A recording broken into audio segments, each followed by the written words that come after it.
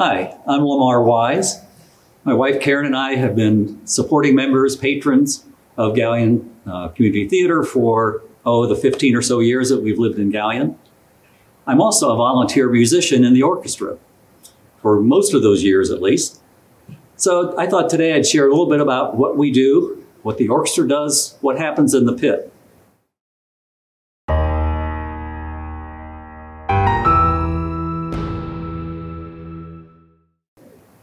The pit? What's the pit? Well, the pit is really two things. There is an orchestra pit and there is a pit orchestra. Sounds a little confusing, but one's the place, one's the people. So let's talk about why it's called a pit.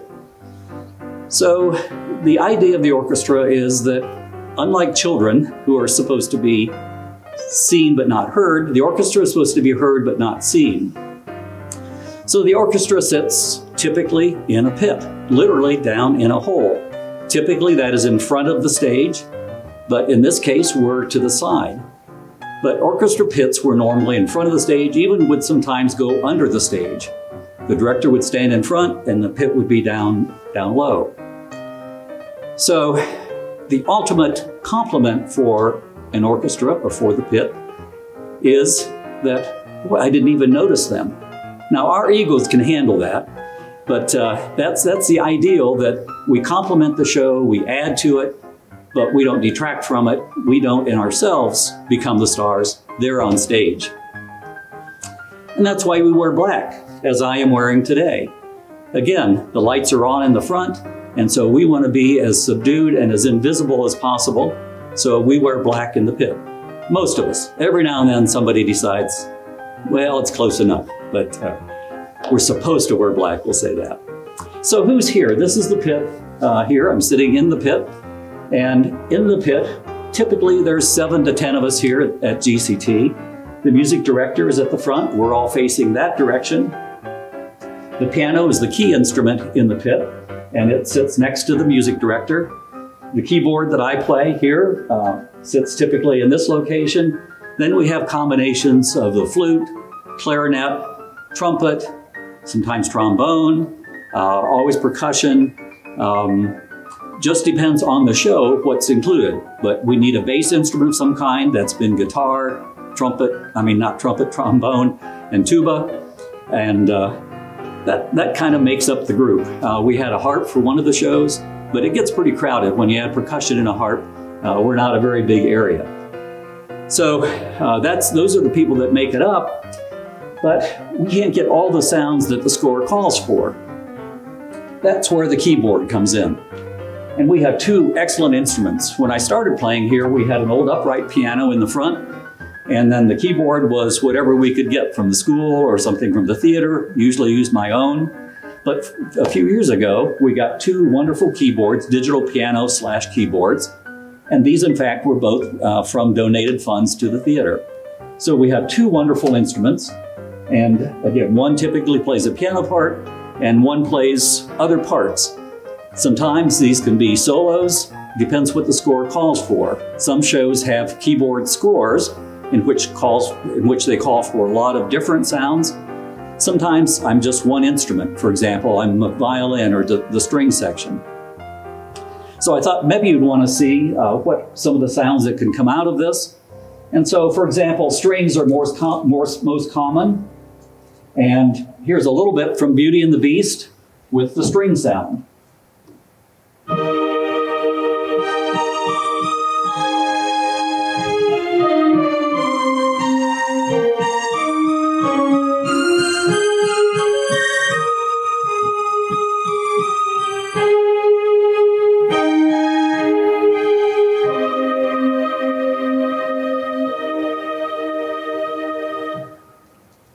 Those are strings. And again, that's the most common instrument that I do. But in Beauty and the Beast, there is a scene that calls for the celesta.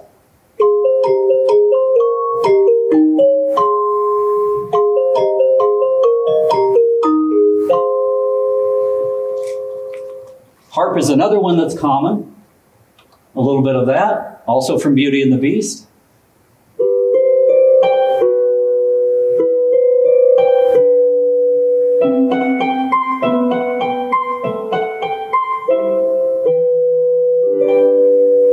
You also sometimes hear glissandos, down, or more commonly up.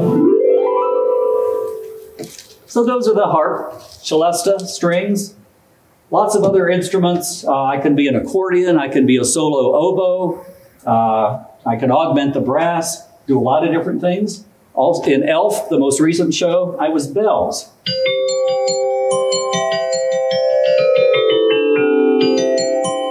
That was the handbell sound in Elf, if you might recall. The other thing that's called for is quick changes. So in a keyboard score, you play a lot of different instruments and it's changing all the time. This instrument, the reason we got these two instruments is because they have quick set buttons. On an organ, we would call them presets. Here they're just registration settings. So I can very quickly put in 10 different sounds that I'm going to use in the show, the most common sounds, and I can very quickly, with just the push of a button, hit them and become immediately another instrument. So that's the wonderful aspect of these. A lot of keyboards don't have that capability, so it's something we use here a lot. Thought I would talk a little bit about the orchestra. How do we prepare for a show? Well, usually a month or so ahead, we get our individual scores. So we can practice on our own a little bit, get familiar with the score. Then about 2 weeks before a show, we come in as we are available to attend rehearsals as they start running the full show. And that gets us familiar with each other, with the score, with the cast and kind of what's happening. Then the week before the show is what we call tech. And that's when they're working on lights and all the other things. I think some of that was explained before. And we are here for that whole time because we're running the show like everybody else, learning our parts and getting the cast used to us and us used to them. And so that happens the week before a show. The day before the show opens and is a full dress rehearsal. And then we begin the shows for usually 2, sometimes 3 weekends, depending on the show. Now the orchestra starts and ends the show. And again, as I said, the compliment is, I didn't even really notice the orchestra. But the orchestra at the beginning, it's called the overture. We start the show, you hear some of the theme music. We open the second act typically. The entr'acte is, again, a little bit of the music from the first act usually, and then leads into the second act. At the end of the show, we play the bow music and the exit music. Sometimes we get a little applause at the end if we're really good. You'll notice that the actors during the bows will acknowledge the lights, they'll acknowledge the orchestra. So that's the recognition that we get, and that's all we need. So if we've done a good job, they're happy, we're happy. Now, one of the things about GCT that I think is really special is that we maintain the use of a live orchestra here. So many places have gone to canned music or track. So the advantage of that, first of all, it's an authentic sound. That's the way the shows were meant to be produced, is to have the sounds of real instruments. Well, in big production shows, that's very expensive. Orchestras get paid, and so it's very expensive to have an orchestra, and so a lot of them have just dropped that. GCT continues that, and they can do that partly because we volunteer our time.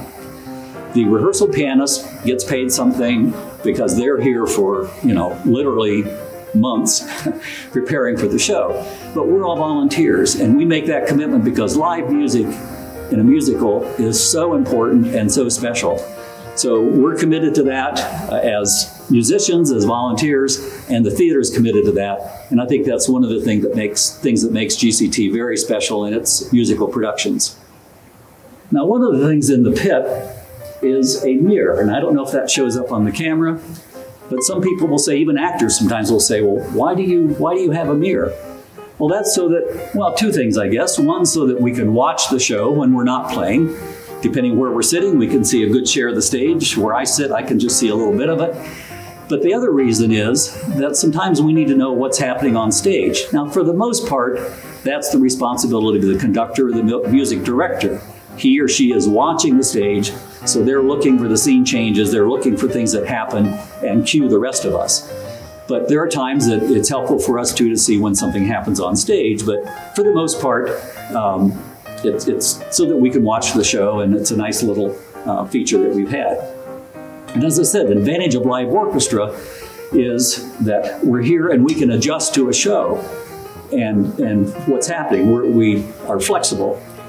So one of the ways that happens is when something happens on stage that's unexpected.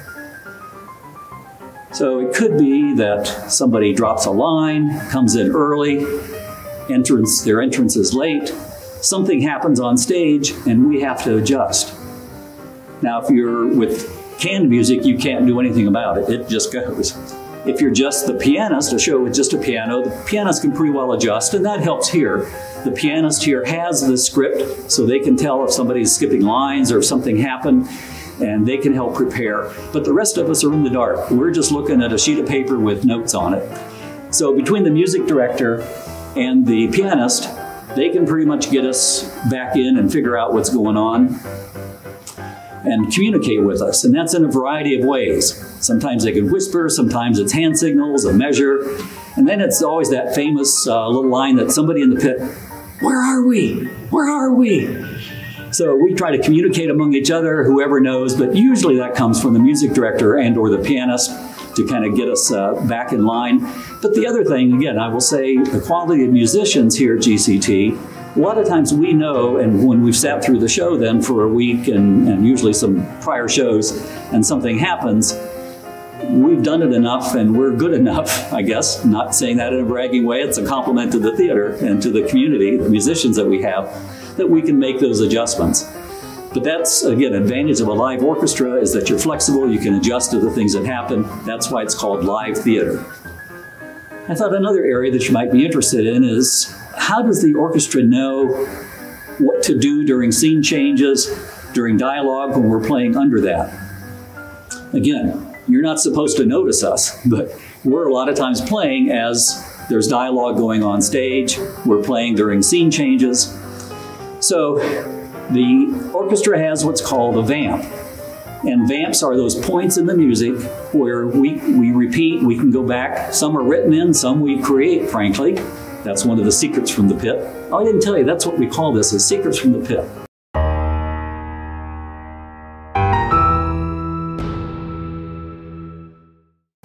No, it's we can't tell you all of our secrets, but you're getting some of them today. So one of the secrets of the pit is that we have places where we go back and we can repeat as long as we need to. If the scene change is taking longer or shorter, the music director is watching, the conductor is watching the stage and signals to us either with stop or, go on, any number of signals that we have that, and it varies by the music director too. What our signals are for when we're supposed to move on in the music, when we just come to a stop, at the points in the dialogue and things like that. So we're working a lot of times when, again, you're probably not aware of us, and that's a good thing. I thought I would share some stories from the pit. Now the secrets, well, what happens in the pit stays in the pit. But I can still share some stories, and for the most part, the names will not be revealed to protect the guilty. But things do happen in here, and again, live theater is, we go with whatever happens. But there are stories about flying batons and flying pencils. Are they intentional or not? Well, that's either a mystery or a secret, but that's all you're going to hear. But they do occasionally, things do fly around in the pit. Of course, snacks are an important part of any pit. They should be noiseless snacks, especially the bags, but not everybody always remembers that. But we do usually have a stash, and we always get criticized for the mess that we leave here. But it takes a lot of energy to play in the pit. So, we need to have a little nutrition during the time. And there's one story about a keyboard player who, again, shall go unnamed. But, I had a daytime, I'm sorry. Oh, forget that part. But the keyboard player, had a busy day job. And, these shows are at night, we're tired. And there was a pretty long time where there was just a lot of dialogue. And the keyboard player got closer and closer and just drifting.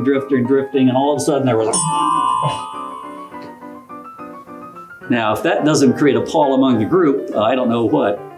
But everybody just kind of was horrified and couldn't acknowledge it. And of course, I mean, the person, just kind of ignored like nothing really happened.